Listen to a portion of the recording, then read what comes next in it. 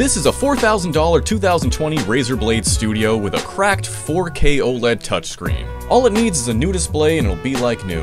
Simple job, right? No! I couldn't find a replacement display anywhere, so I contacted Razer. I explained I'm a repair shop and I asked for a replacement screen, knowing very well what their answer would be.